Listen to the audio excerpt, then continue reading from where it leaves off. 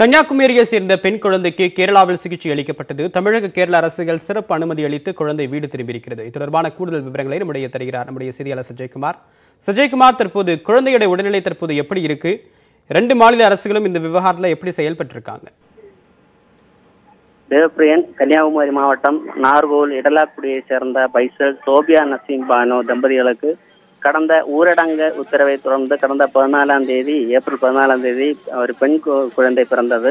நார்கோல் தனியார் மருத்துவமனையில் பிறந்த இந்த பெண் குழந்தை பிறக்கும் போது மூச்சு திணறல் ஏற்பட்டு சோதனையை தொடர்ந்து கேரளா இந்த குழந்தைக்கு இதய அறுவை சிகிச்சை கட்டாயமாக தேவைப்படும் மல்டி ஸ்பெஷாலிட்டி மருத்துவமனையில் தான் இந்த சிகிச்சை பெற முடியும் என்ற நிலை ஏற்பட்டுள்ளது.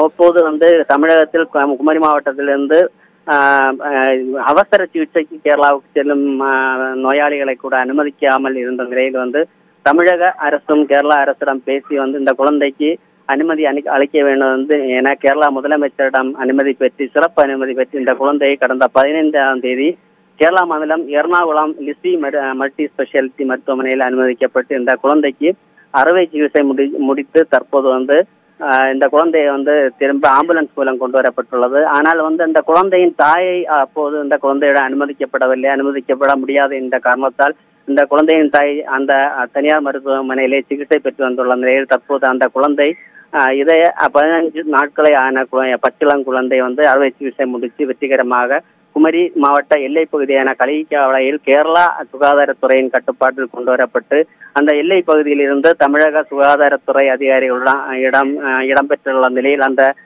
எல்லை பகுதியில் தமிழகத்தில் இருந்து கொண்டு வரப்பட்ட ஆம்புலன்ஸ் மூலம் அந்த குழந்தையை தற்போது அந்த தாயிடம் சேர்த்த ஒரு நெகிழ்ச்சிகரமான சம்பவம் நடைபெற்றது. அந்த குழந்தையின் தாயும் தற்போது தொடர்ந்து தனியார் மருத்துவமனையில் நார்கோலில் அனுமதிக்கப்பட்டு சிகிச்சை பெற்று வருகிறது. தேவப்பிரியன்,